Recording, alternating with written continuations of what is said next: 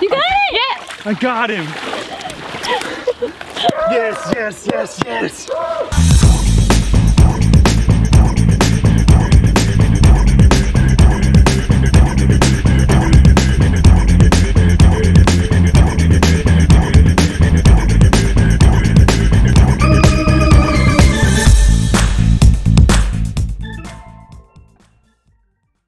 What's going on, everybody? Welcome back to the channel. Cole and Jay here, and it's currently nighttime, okay? And we're hanging out in the middle of the city. We got our headlights on. What in the world are we doing? I'll tell you.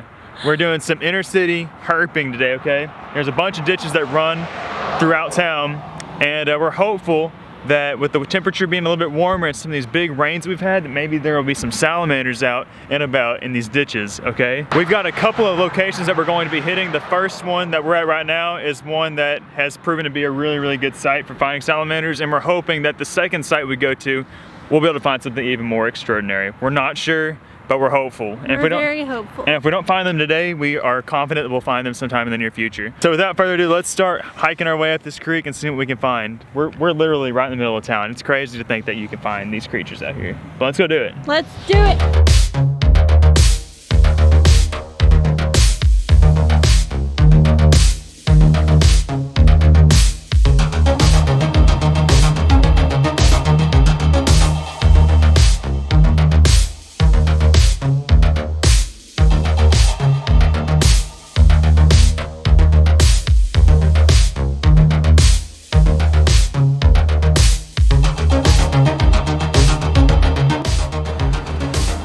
Guys, I'm not sure if you can see that. That is a giant siren. That is a big siren right here in this culvert. Oh, wow. Oh, wow. Let me see if I can get up close to it. Oh, that thing is huge, Jay. That siren is humongous. Okay, I've got the net. Let's trade. That's a big siren, Jay. That is huge. You see how big that is?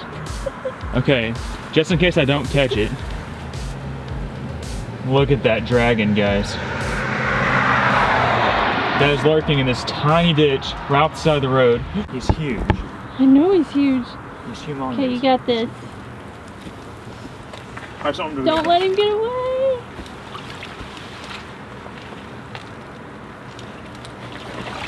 I got him. You got it? I got him. Look at this.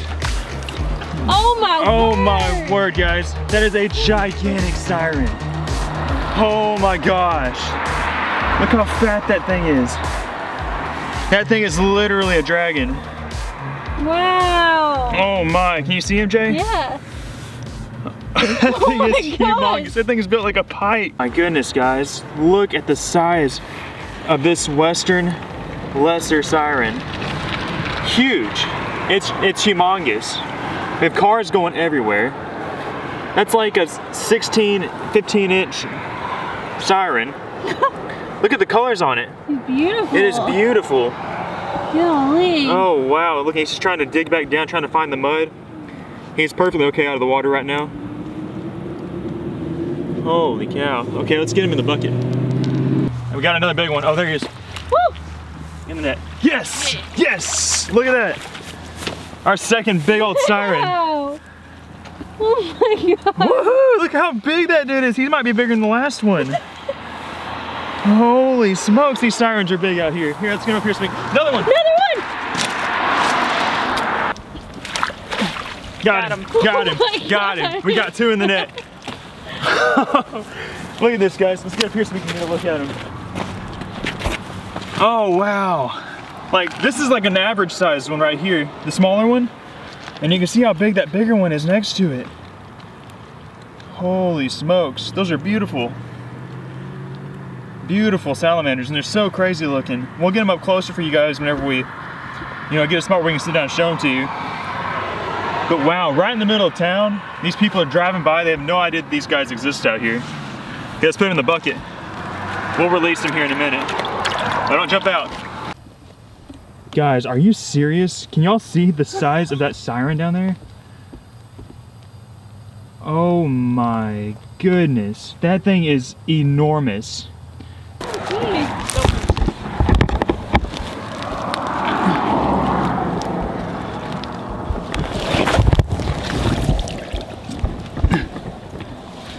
camera. He did. Oh my gosh. Right here in this culvert where I'm hanging out, we peeped over and saw the largest siren I think I've ever seen in my whole entire life, and we somehow managed to get it in the net. It was crazy. He's tried to get away, and luckily we got this beast. Isn't that incredible? It looks just like a giant eel, but it's a salamander. Look how big his head is. Look at the size of that thing's head and the girth on this thing's body. And he's got this giant flappy paddle tail. And these tiny, tiny little eyes. Tiny little feet. Humongous. I don't know how long that is. But we're gonna put him in the bucket. This was almost a very, very exciting find. So we're out here looking for salamanders in general. There's a couple different species. The smallmouth salamander, which is a four-legged mole salamander, and then the siren, and then this is the guy that we're after primarily. And unfortunately, this is not a live specimen, but this is that three-toed Amphuma. It's one of my favorite salamanders. These guys, this is a smaller one, okay? So that largest siren that we just caught is about the same length as this Amphuma, but this is a small Amphuma. These guys can reach up to lengths of up to 40 inches long and greater. They look like a pipe, like the size of my arm. Gigantic creatures. I mean, often mistaken for eels, but these are in fact amazing aquatic salamanders. So this is a three-toed Amphuma. Unlike the siren, these guys lack those external gills. They breathe air, they come up to the surface and gulp air. And they have these tiny little limbs, teeny tiny, and they have 3 little toes on them. And they have 4. The siren only has 2, but you can see it has 1 and 2. And then on his back leg back here, the other one's kind of roasted off. Here's a 3rd little limb. Now, I'm not sure what happened to this little guy, but I wish he was alive, and I really hope we get the chance to find a live specimen tonight. That would be incredible. We've already had an incredible night so far. Another thing I want to show you guys, these guys have a very similar lifestyle to those sirens. They have that really wedge-shaped head, which helps them burrow down in this really soft mud and loose leafy substrate. These tiny little eyes, so if you're a burrower, you don't need big eyes. They have these tiny little eyes, and they have this big mouth. See if I can open it. And they can open that mouth, and they just devour crawfish, snails, tiny fish, tadpoles, just about anything. And this guy's actual favorite meal out here is the siren. So maybe this guy dying is doing the sirens a favor, because if this guy were to get big, he could demolish the siren population out here. So maybe it is a good thing that this guy isn't alive out here. Fixing to release the siren back into the ditch. Oh, he's so big.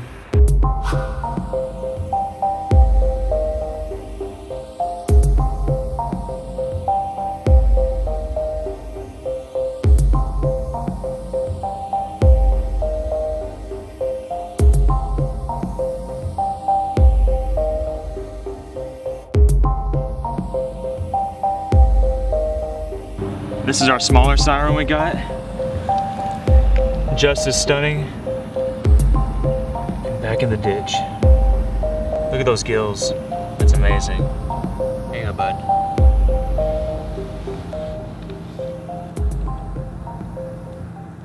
We just drove a couple miles out of town to another location that we like to check out for snakes and salamanders. We're hoping to find a giant three-toed Amphuma here tonight. There's a great chance. It's a little bit early. Normally we don't find them this early in the year, but we've had a couple warm days and we're hoping that they're emerging.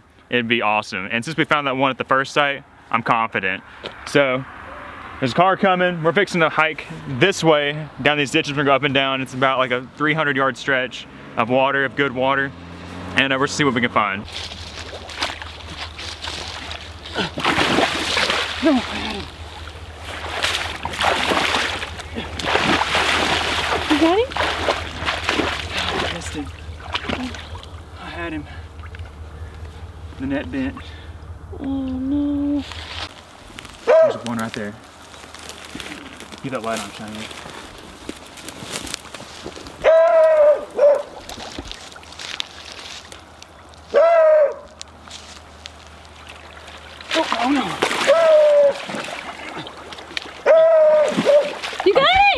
I got him.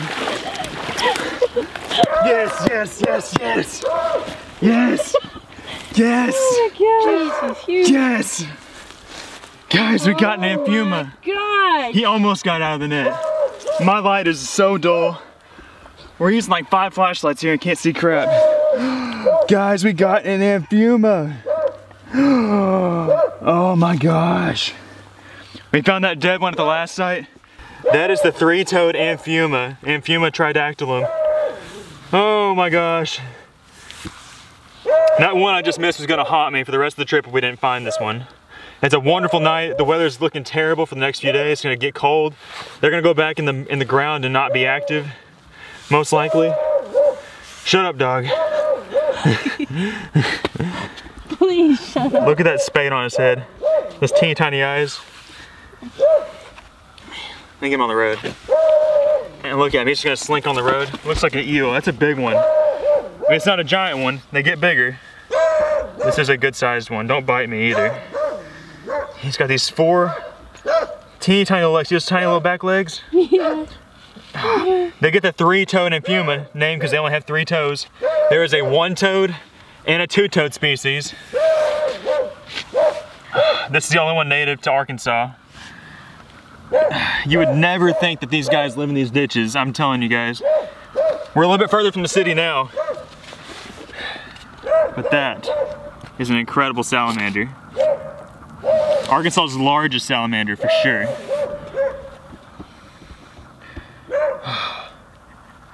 Well, to say that we accomplished our goal would be an understatement. We got out here, I missed that first one. I mean, I got so excited because it was a big one. It was bigger than the one that I caught, and I just botched it, and I thought that I blew it and we weren't gonna find it anymore. But luckily, the very last second, the lights were going dull. I caught this one, and I'm so excited. I haven't caught one of these in probably over a year just because I haven't been up here. And Jay and I decided that we wanted to bring this Amphibia back to our home and get this really awesome aquarium set up for it. It's been a dream of ours to have these giant salamanders in captivity at our house, and we think that we can provide a good home for it. And you know, if things just don't work out, we can always bring them back and let them go. But we're gonna transport him back to our house. We're gonna get on the road. It's late, we got a 2-hour drive back. Let's get on the road. We'll see you guys back at the house. Here's the setup we got going on for our Amphibia. Currently in a 55-gallon aquarium. We've got a few plants in there so far. We have some pea gravel on the bottom. We're actually going to be adding a layer of sand on top of those pea gravel to kind of simulate the environment he was in. He was kind of in a loose, sandy, gravelly environment. I got some more plants I'm gonna add onto here and some more flat like rock structures over here on this side over here that I'm gonna add. Currently I have this little pipe for him to crawl in. He's on the other side of it right now. He's actually in there. And we're gonna keep it heavily vegetated. And this light's not gonna be on very often just because they're nocturnal. We'll have it on when we're trying to look in there. We might even get more of a nocturnal setting light so he'll be comfortable. Let's see if we can see if he's back over here. There he is right there. He's kind of slinked up in the back. I need to kind of wipe that off a little bit. But hopefully he'll come around so we can get a good look at him.